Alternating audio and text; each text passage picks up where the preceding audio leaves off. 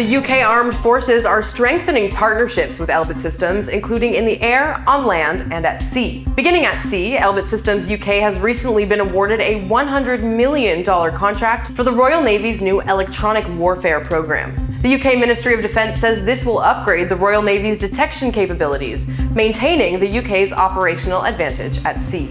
In the air, Elbit Systems UK has been awarded a contract for the operation of 4 additional Texan T-6C trainers for the UK military flying training program. Elbit Systems UK, in collaboration with KBR, operates and maintains the Royal Air Force's Flight School, which comprises 42 training aircrafts, including the Phenom, the Prefect, and the Texan T1 and T6 aircrafts.